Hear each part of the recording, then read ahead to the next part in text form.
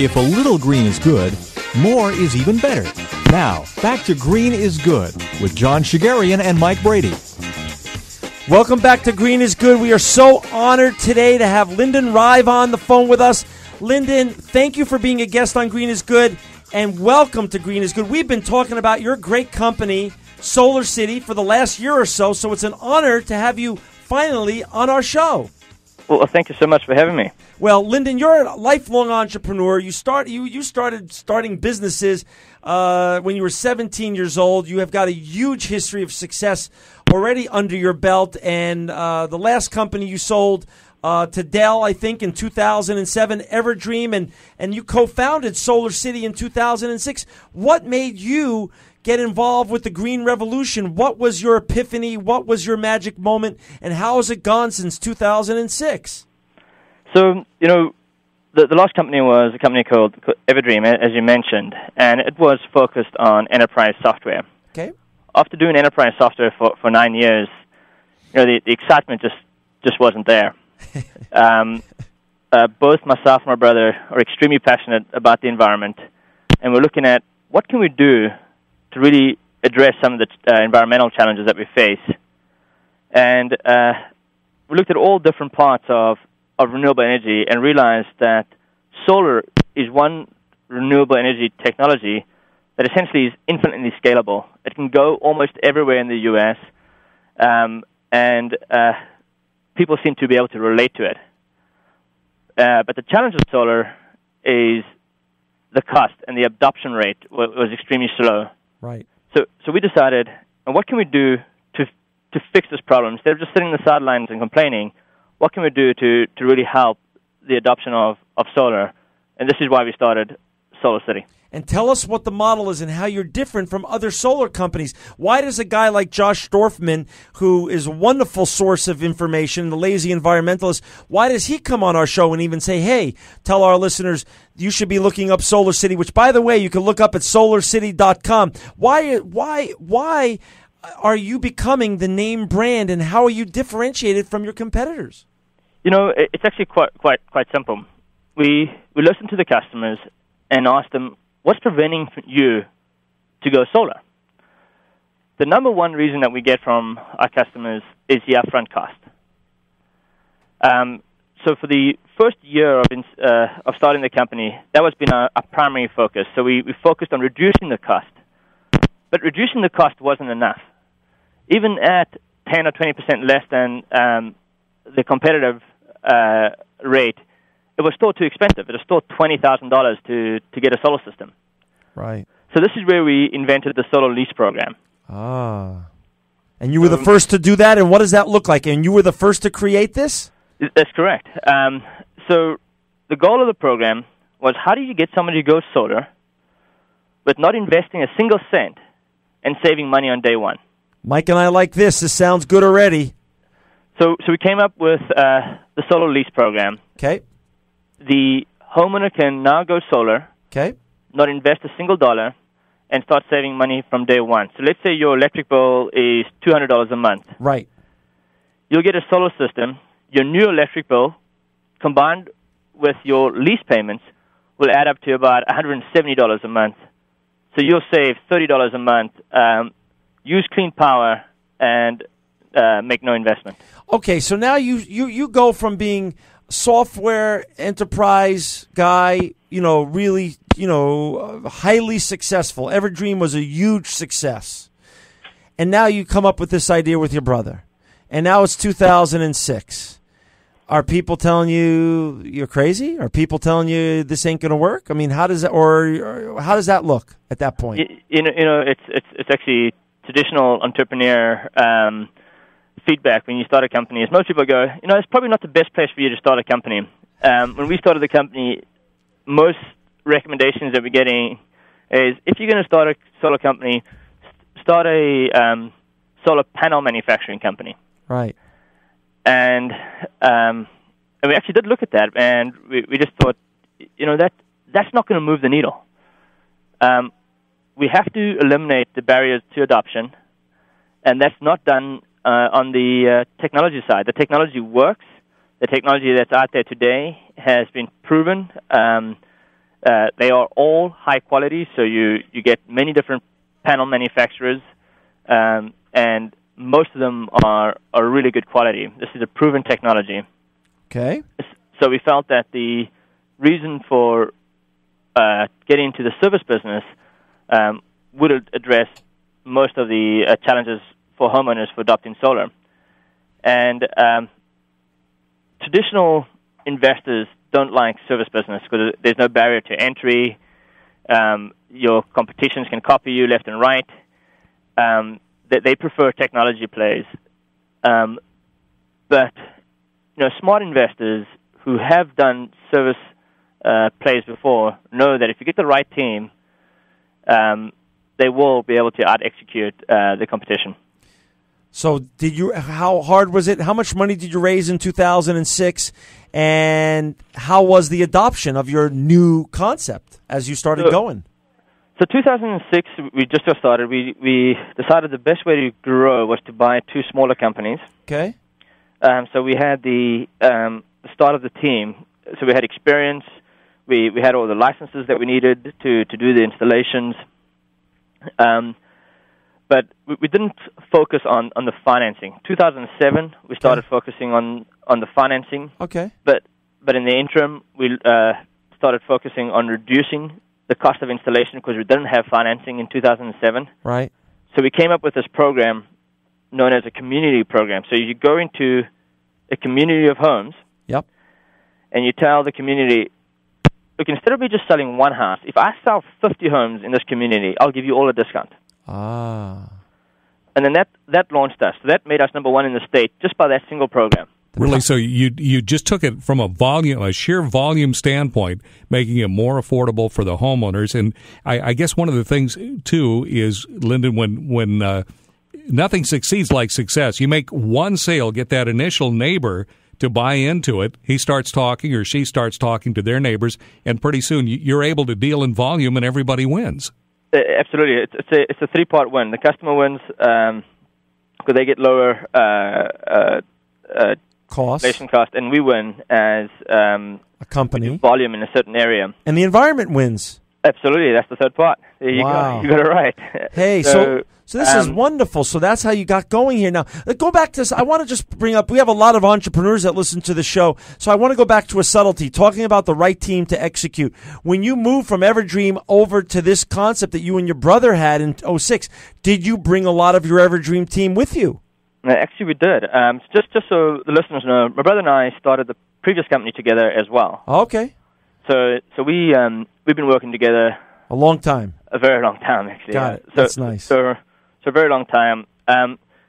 Uniquely different. So he's the best in the world when it comes to technology, operations, and execution. I mean that's his clear strength.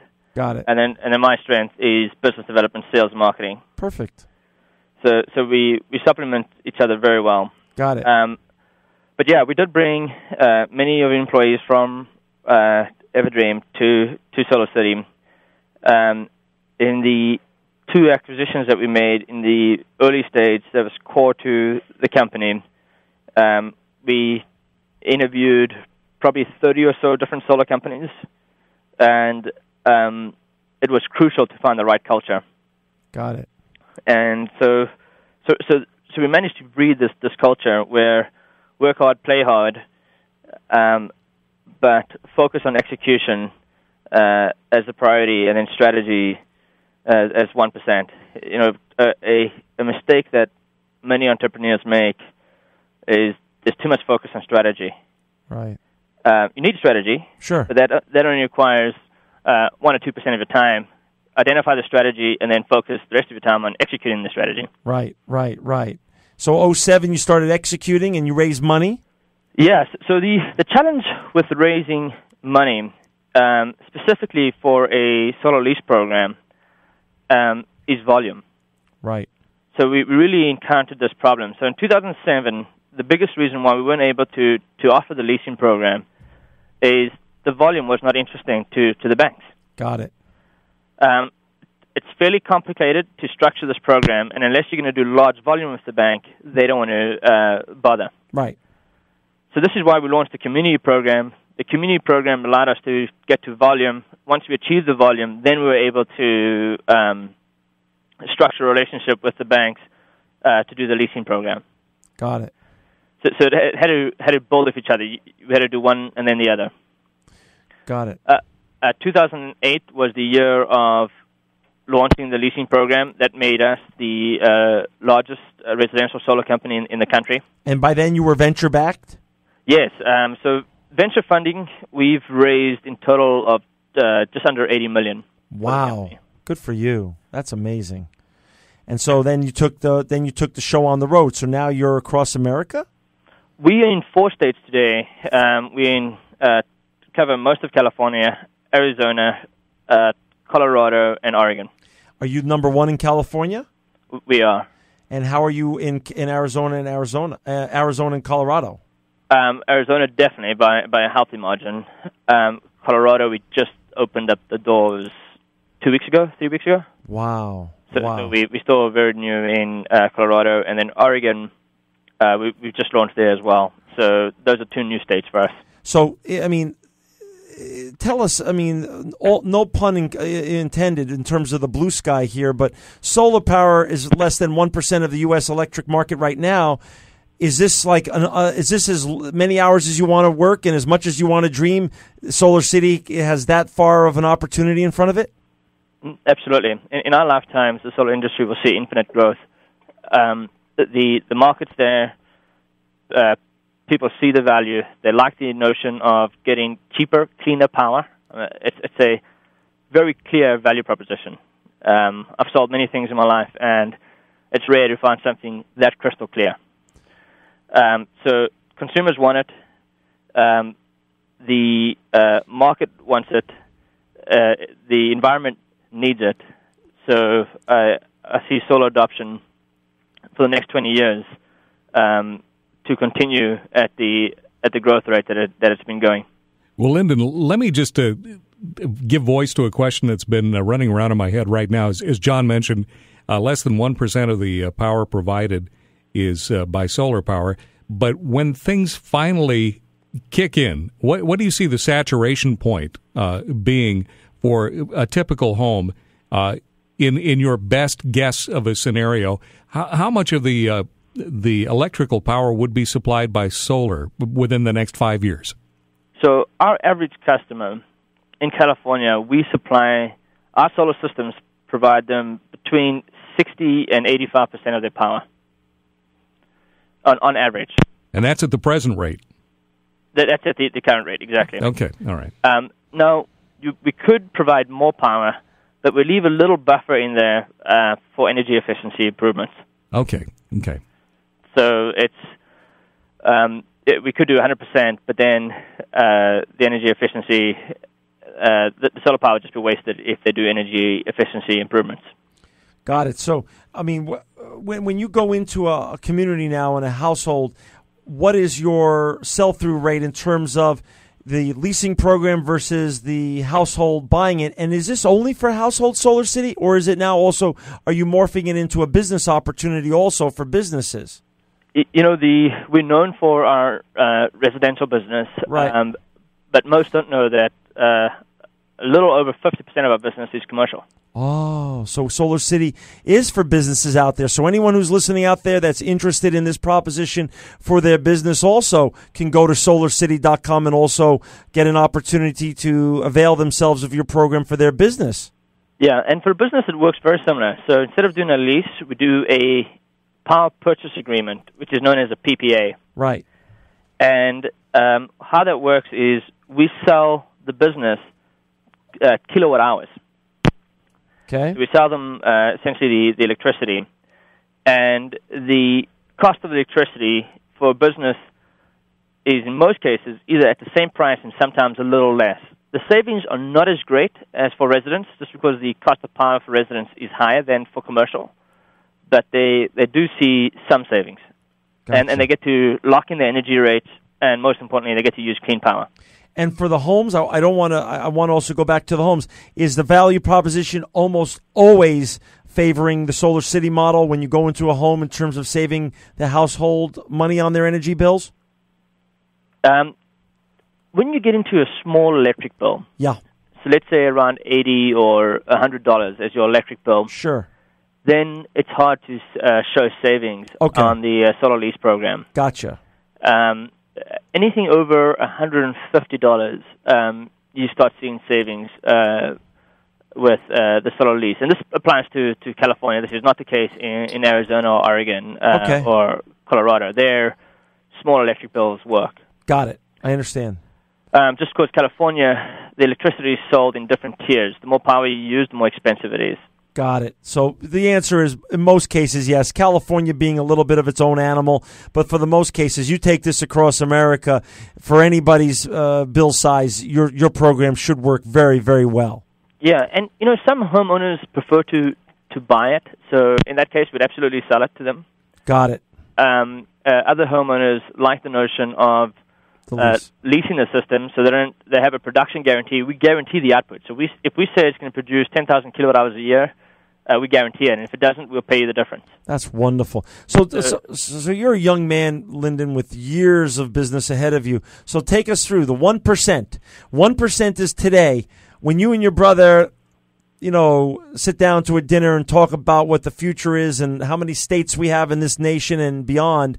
Where do you want to get how far can you take 1%? What number is Solar City aiming for to create a solar economy here in America? Yeah, I think we can definitely shoot for 20%, almost growing 1% per year. Wow. So that's incredible. That's incredible. So dramatic growth, but my forecast is that probably between 10 to 15 years from now, our primary source of new power will be solar. Okay. So remember, you have this massive legacy infrastructure that you can't displace. Right. So over 20 years, our 20% of our power can come from solar. But my forecast is that 10 to 15 years from now, our primary source of new power will be solar. So with any good information and with any great business concept or empirical information, you always have the naysayers. Al Gore has his naysayers, and everybody who's doing something that's groundbreaking or paradigm shifting always has its detractors. Tell us about the debate among environmentalists and the advantages of large-scale solar power plants and the threat to the environment. Where does Solar City stand on that with regards to some of the people who like to, sometimes throw arrows at great concepts? Sure. So the debate is essentially around large solar farms out in the desert that will disrupt the environment. Gotcha. Solar City's position is that all renewable power is important to solve the environmental challenges that we face. So you're talking large-scale and small-scale solar. Right. Now, we have not been too involved with the details of that debate, as our primary focus is rooftop solar. Right. So we do large scale, so we do a megawatt or 2 megawatts, but in most cases it's on a roof. So there's no disruption to the environment. Gotcha. And our focus is just distributed solar, so it's within the grid infrastructure, so you don't have to worry about transmission lines or anything to that extent of carrying the power to the source. It's at the source. So really, you're steering clear. You're not in the solar farm business and are not part of that discussion at this point. Not at this point, but I want to make clear that I am a big supporter of solar farms, as I think it's needed combined with distributed solar. Got it. And your office is set up in Northern California. And how many employees do you have now? We are about 520 employees. So tell us about your green DNA. I mean, what is, besides selling a great product that's helping transform society and the way we look at energy and use energy, what are the green DNA items that Solar City's incorporating within its own company? Everything from our fleet. So our work vehicles are the most fuel-efficient work vehicles you can get. Got it. Our sales team drives around with Priuses. Got it. All our paper, brochures, everything is on recyclable material and ink. We won the Actera Award for our corporate environmental contribution. Huh. So the Actera Award is a big award given to corporations for what they've done, not just as a business model of selling solar, but within the company. What are the steps you've done to be environmentally friendly? Wonderful. And who gives out that award, by the way? Actera does. Oh, okay. It's actually fairly hard to win it, as you're competing against some really passionate companies. So, Lyndon, and basically you and your brother, you not only talk a good talk, but really at Solar City, you have a great walk. You walk the walk over there. Yeah, it's really rare that you have a company where every employee not only cares about the success of the company, but actually really cares about what we're doing. You know, I always like to refer to it as the double bottom line. Yeah. The first bottom line is you got to make sure it's a sustainable business, and then the second bottom line is make sure that you're doing environmentally the right thing. Hey, listen, we've got about 3 minutes left, and I want to ask you two questions. First of all, why don't you dispel the biggest myth about solar power, number one? And then number two, I want you to take our listeners into where the future is for Solar City and where are you going from here? So the biggest myth is that solar is too expensive. That has to be addressed. Solar is affordable today. In fact, it's been affordable for the last 2 years. You can save money from day one with no investment, and there's no reason why you should not do that. So that's the biggest myth, and this applies to homeowners and to business owners. And you've done a great job today dispelling that, and I want our listeners to go to solarcity.com, to see how they could save money so they could contact your company. So you've dispelled that. What's next for Solar City, and how are you going to go from 1% to 20%? I want to hear your vision here. So it's really important to make this offering available to more homeowners. Sure. We want to expand the company nationwide. We already in 4 states. We are going to expand to additional 5 states in 2010. Wow. So that's going to be the majority of our focus.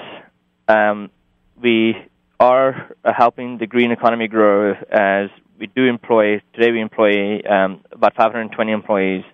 We hired over 150 people over the last 6 months. Expect to hire another 100 in the next 6 months.